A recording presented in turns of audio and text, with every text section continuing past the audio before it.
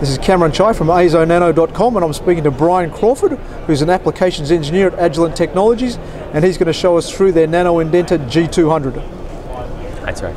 This is the Nano Indenter G200, and it's for mechanical testing of small volumes of materials or small devices, thin films, biomaterials. You can see here that we have a sample stage for a variety of test specimens. You mount them simply on pucks. You can test the materials under fluid or just put them down. They're quite easily mounted.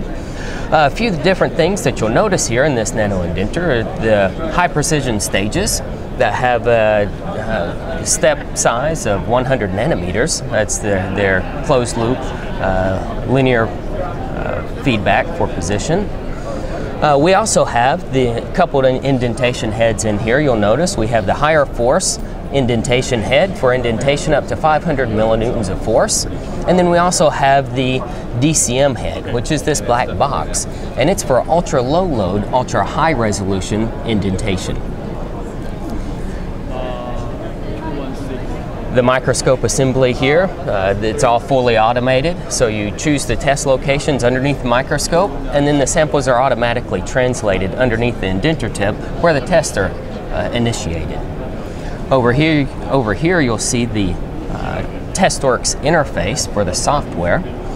And this is your microscope image. We see a couple LCD display devices that will be tested.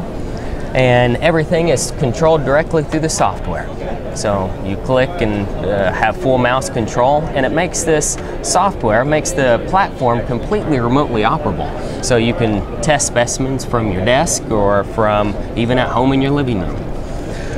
The review page, or the results that you get from nano indentation, are mechanical properties such as elastic modulus and hardness. Here we see the evolution of the elastic modulus on two different thin film samples. These were low-K dielectrics, and you can see that you're getting properties even down here at 15 and 25 nanometers for elastic modulus.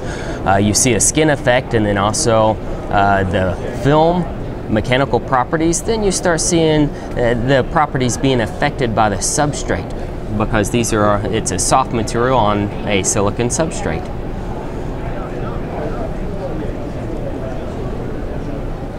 All right, Brian, thanks very much for showing us through the Nano Indenter G200. You're welcome. Thank you.